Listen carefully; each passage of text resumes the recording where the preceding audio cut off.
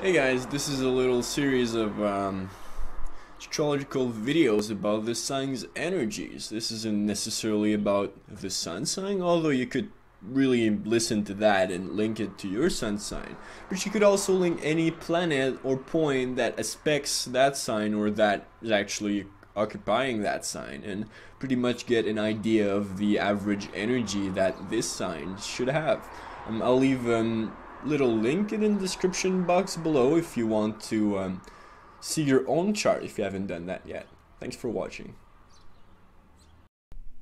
Okay, so Virgo, we're back in the earth signs and the mutable signs and the human signs because there are all three of those. Virgo is the energy of the Virgin, which is really clean, which is very detail oriented, which is very analytical and down to earth in a way, while still being adaptable, which is a really good quality of Virgo. They're often seen as the people who hire employees or who build up like little teams or who get people to get their, excuse my language, to get their shit together. Being a mutable sign, I think that there's always this aspect that they're showing, or this aspect of themselves that's upfront, and there's another aspect of themselves which they're keeping hidden from the surface, probably even hidden from themselves at time. Since they're ruled by Mercury, I think this little duality will play a lot in communications, and Virgo is also really good at understanding the whole. So while they are able to perhaps show little details or communicate them, in the back of their minds they'll just be building this big picture about things, or perhaps they'll be telling the thing how it is and keeping a few details for themselves, you know. Virgo being very clean in their approach, any planet that falls in there will be it's kind of like the fertile earth, you know. If they've got Mercury in Virgo, which a lot of Virgos will have, their minds will be really clean in the sense that they'll be really detailed and they'll be really direct and they'll be able to make sure that things are communicated in an efficient way, you know. If you got Mars in Virgo, let's say, your body's like this fertile earth. You'll be really good at like bodybuilding, taking care of your body, just doing yoga, I don't know, like something where you can use your physical body in a precise way. You'll be able to exercise that.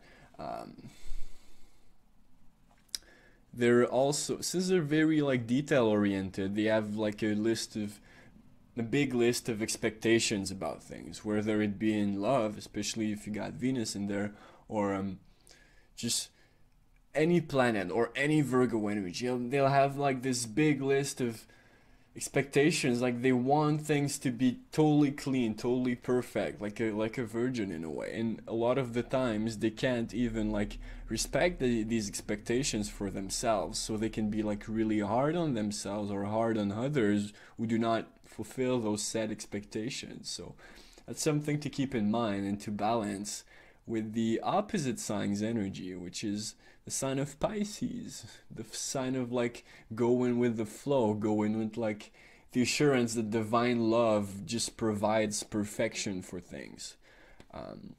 Where Pisces color is like this crazy pink magenta, Virgo will have gray. So they're kind of neutral in that sense, that they're not all white or all black. They're like, you know, they're neutral, just like their Mercury, which is a planet that's ruling them, is neutral. It's not feminine, it's not masculine.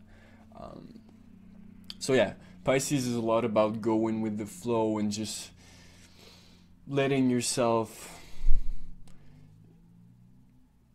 be like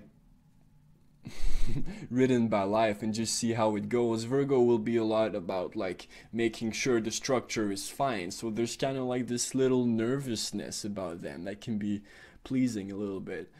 And it could also like drive them crazy because there's always like where Gemini always has like this whirlwind of information. Virgo was more like, okay, is everything like in check? Like I'm always like looking back onto things to make sure like, okay, that's done, that's done, that's done, that's done. That's why they hire people in a good way, or they're really good at that because they'll be able to like size up people and like take notes of little details and see the whole through that.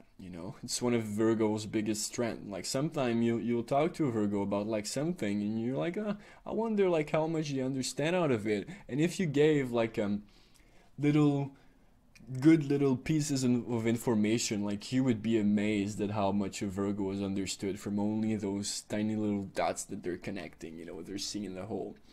And at the same time, I feel like this could be their downfall, as much as like the mind is a great tool, and that Neptune, the opposing signs planet, is often linked to illusions and dissolving of boundaries.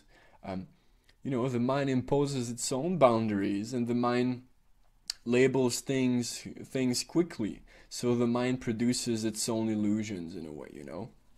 So that's something to keep in mind. If you've labeled something, and I mean it kind of goes for every sign, but if you're Virgo and you've labeled something, don't be afraid to like kind of like reanalyze stuff, especially as new information and new details and new experiences come, and always kind of reevaluate with what you've seen, because you don't want to like label something in the wrong way and be stuck with a bad picture of the whole.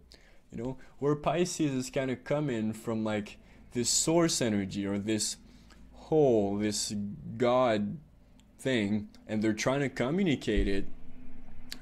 Virgo will be coming from communications in the mental, and they'll be trying to understand the whole.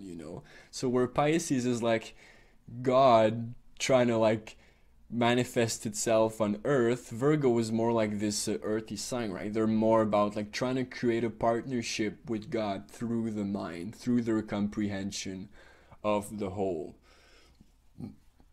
Yeah, the body part that they rule is mostly the lower digestive tracts, and then the lower back also. I think they also rule the pancreas, as Cancer could do. Depends on which system of astrology, I would say.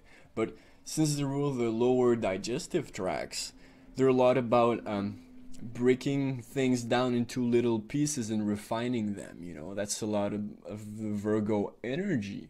And yeah, they're mostly, at least in my hemisphere of the world, in like our Western world, the Virgo season happens when like a lot of the crops are harvested, so it's like the sign of the harvest, if you want.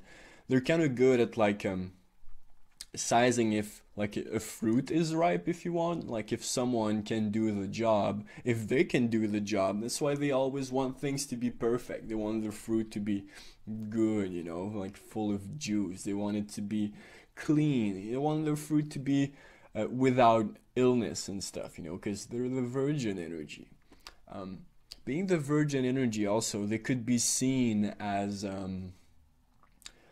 they could be seen as a bit naive at times, but I think they're really smart and they're really, really, really detail oriented. So sometimes they can just hold off details for themselves and see the whole and not really tell you because they're still building onto it. But at one point, you're gonna see them kind of like unleash is a bit of a strong word, but they're gonna like unleash their picture of the whole and what they see, and you'll be like, oh damn, Virgo, you're actually really smart. You actually see all those things. It's fantastic. Like, great job. Virgo comes right after Leo. Leo is more self-centered. It's more about being the center of attention in the show. It's like first understanding everything that's around and how everything should revolve around Leo. But when it gets to Virgo, it's like, okay, how could I actually use these people to like serve myself, but serve the whole also, like serve humanity. How could I use them as like a workforce, or what skills do they have that I could use for myself? So yeah, that's a lot what Virgo is about. It's dealing with relationships like that, but kind of like in, kind of like hiring people, you know, or like making them do your deeds, or making sure that the whole is all right, but like giving to people in a way, but like by making sure that everything in the physical plane is in the right order. And after that, Virgo with the sun, after the sun of Virgo, you have Libra, which is more about being a diplomat and making kind of like everybody happy in a sense, and like making your relationships harmonious. Well, Virgo isn't quite there yet, or it's not quite his job. You know, Virgo is more practical in a sense. It's more focused on like the growth of things in the physical plane. So yeah, that's pretty much what I had to say about Virgo. It's like my fifth take on them, and I don't know, I'm just doing it like I feel I should do it right now. And I hope you liked it. You can like it. If you did, you can comment it. Especially if your Mercury is in Virgo, because you probably have something nice to say. And you can have a good time, bro. Relax a little bit because you're a bit crazy at times, but it's cool. Just keep your ground.